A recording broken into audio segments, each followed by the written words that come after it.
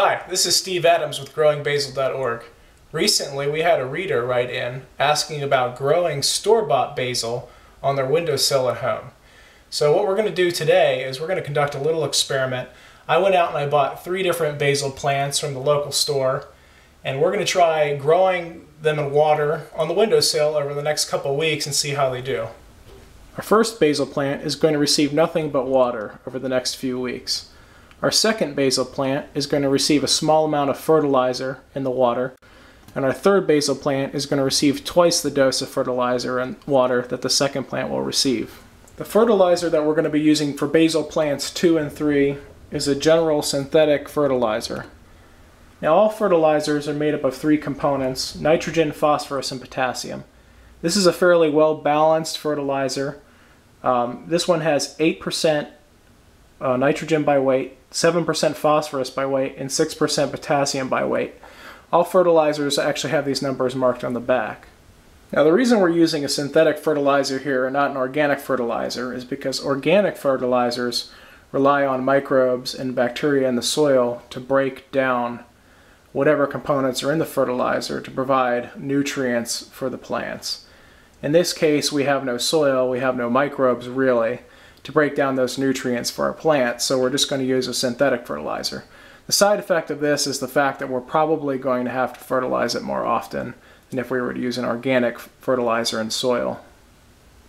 The thing about growing plants in water is that it really doesn't need soil. Soil actually keeps it from growing properly and can suffocate the roots. What we really need to do is remove all the extra dirt from the root ball before putting it in our glasses.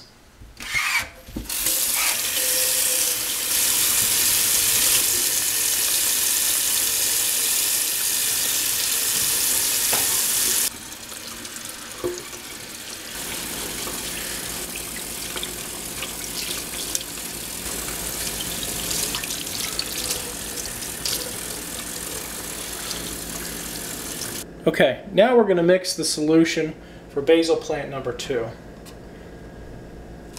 So we're going to put 10 drops of this fertilizer in this quart container.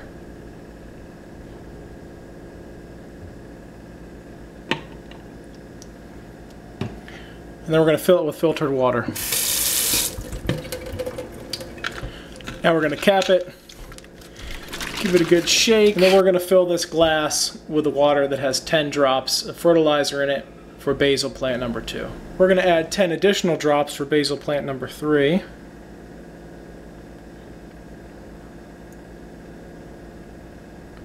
Or roughly that much.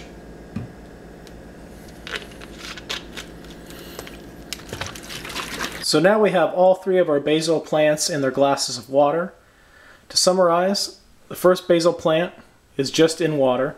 The second basil plant is in water with 10 drops of our fertilizer. The third basil plant is in water with 20 drops of our fertilizer. So here we are 1 week later into our basil experiment. As you can see, the basil on the left is not doing well. The basil on the right is also not doing well. And the basil in the middle is doing better than both basil plants 1 and 3, but it's also not doing too great. One of the main components of a hydroponic grow system is the fact that water is circulated through the roots of the plant, and it's oxygenated so that the roots can get oxygen. Now the leaves themselves get energy through the process of photosynthesis, but the roots don't have that same luxury.